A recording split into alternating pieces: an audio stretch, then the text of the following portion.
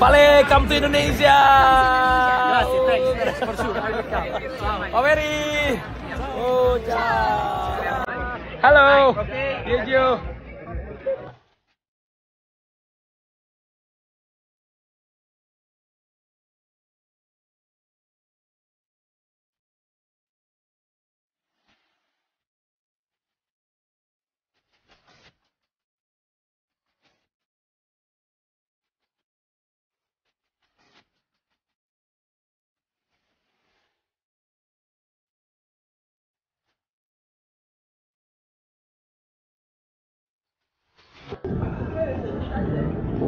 Oke guys, kita lagi di launchingnya Pertamina Enduro VR46 Racing Team.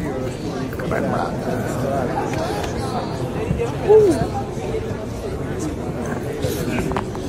Keren banget kita ada di sini. Top, mantap, is the best. Lihat dong, bangga nggak tuh? Pertamina Enduro namanya. Top. Top.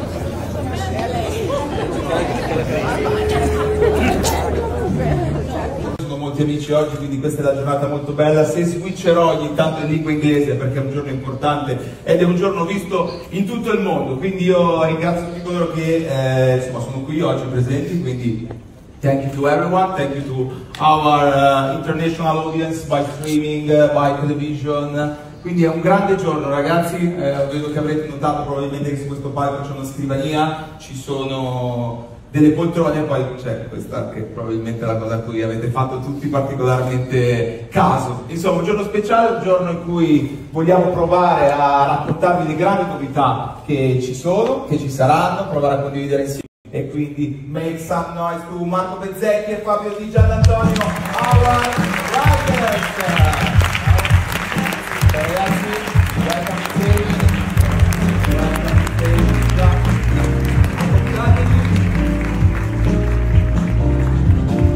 Allora, well, ci siamo. Io sono particolarmente onorato ed emozionato insieme a voi, insomma, per provare a vivere insieme questa giornata. Il verde è strepitoso, anche un grande Luca, abbiamo tutti i grandi obiettivi, questo non sarà un anno tosto, perché il livello è sempre più alto, però noi siamo qua. Abbiamo provato a parlare un po' di dettagli delle cose che non hanno funzionato l'anno scorso e speriamo di esserci riusciti e poi vediamo. E questo è molto bello, parlare di obiettivi, di goal, Pablo and riders, new couple of riders, which has to be the goal for the team for this season. Grazie Pablo per essere qui oggi. Ciao Gianluca, ciao, buon pomeriggio a tutti, grazie di essere qua. Se la Matpaghi dobbiamo imparare. Se la Matpaghi. Poi ce lo facciamo rispiegare. Accomodati pure Vale, due parole giustamente anche con te di quello che sta succedendo e quello che abbiamo visto durante questa fluo stream che è ancora soltanto all'inizio, ci stiamo avvicinando poi al momento quello cruciale. Insomma ci sono un po' di cose di cui parlare, una su tutti. After the best season of the team history, the last season, MotoGP, the team starts the 11th season with a two-title partnership. This is very, very important. You must be proud about this. Yes, for sure. The story of the team is already quite long because it's the 11th season, and from 2022. So this will be the third season. Raffi Ahmad, Raffi, nice to meet you. Nice to meet you. One of the most important Indonesian influencer, 75 million of followers. Yes. More than the Italian population. Hello guys, I want to introduce myself. My name is Raffi Ahmad. This is very, very amazing because Vale, I'm your big fans. Whoa! Thank you. Yes, and I'm very proud because VR46 has been chosen our Indonesian brand Pertamina Lubricants. It's very, very honor for us. Yeah. And then Valentino Rossi, I have special message for him because Indonesia is very huge and second largest fan base MotoGP in Indonesia. Please come to Indonesia. Please, you must try Mandalika Circuit. Yes, and I'm very proud because VR46 has been chosen our Indonesian brand Pertamina Lubricants. It's very honor for us. Yeah. And then Valentino Rossi, I have special message for him because Indonesia is very huge and second largest fan base MotoGP in Indonesia. Please come to Indonesia. Please, you must try. Fan base MotoGP in Indonesia. Please come to Indonesia. Please, you must try Mandalika Circuit. Okay, I will come. Yes, Vale. Please come to Indonesia. Yeah, all the best, and I hope we can forward in this year, in this season. All the best for Pertamina Enduro VR46 Racing Team and Indonesia. Thank you, very proud. Thank you so much. Is it the first time in Italy for you? Yes, in Italy, yeah, fifth time, but Fifth time. Riccione. The first one in Riccione, it is our first time, and I love Riccione. Yeah. Do you like Medina? Yeah. Mamma mia. Mamma mia. Perfecto. Mamma mia. Perfect.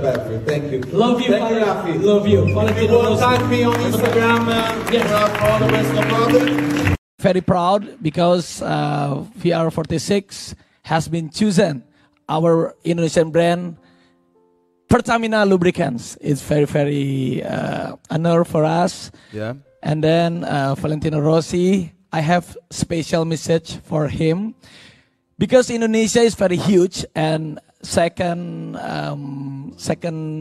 largest fan base MotoGP in Indonesia. Please come to Indonesia. Please, you must try Mandalika Circuit. Okay, I will come. Yes, Vale. Please come to Indonesia. Yeah, all the best, and I hope we can forward in this year, in this season. All the best for Pertamina Enduro VR46 Racing Team and Indonesia. Thank you, Raffi. Very proud. Thank you so much. Is the first time in Italy for you? Yes. The first time, do you like in it? Italy, yeah.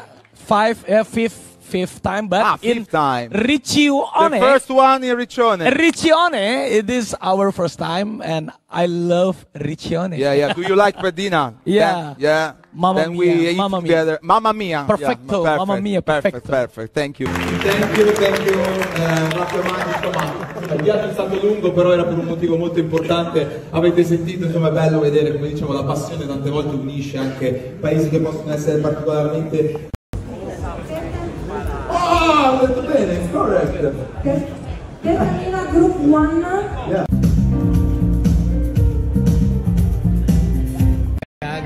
Emang gak bisa ngomong aja gue. I'm sorry. You know, I shy.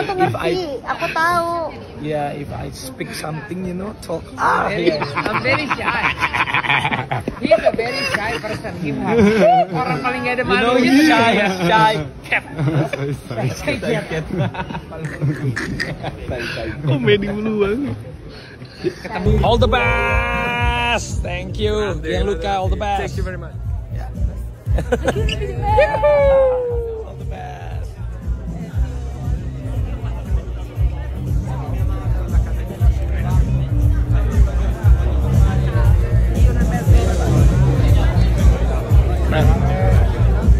Penuh, Seng.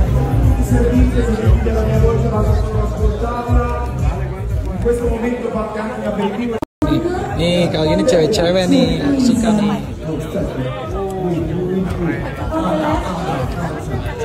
Iya gitu dong, harus udah punya anak satu dia. Pertamina Group 1.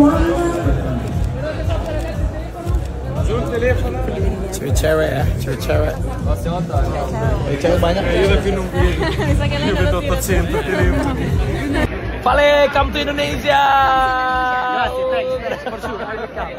Oh, very. Oh, ciao.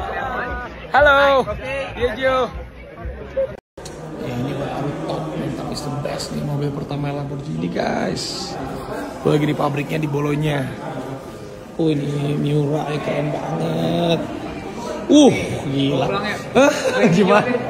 Gila, kontak nih, gila. Ini juga gokil, guys. Iya, Espada. Ini, kontak nih, kontak ada yang sekarang nih. Mobilnya. Aduh, cakep banget, gila, pusing kan. Ini juga boleh nih. Ini di Jakarta ada satu nih. Ada ya? Yang itu tuh. Ini juga ada nih. Ini sekarang jadi urus ceritanya. Iya. Iya kan? Ini sama. Apa? Namanya LM002. Gokil. Tahu nggak? Yang setir kanan cuma ada 2. Hah? Satu di sini, satu di Jakarta. Gila, orang Indonesia emang hebat-hebat kalau ada mobil. Gila. Ini yang klasik sih the best ya. Everlasting love. Gak tau deh kalau yang atas gua Kita ke atas. segitu Gua tuh, segitu atas senangnya bangka. atau enggak. Iya itu mobil pertamanya.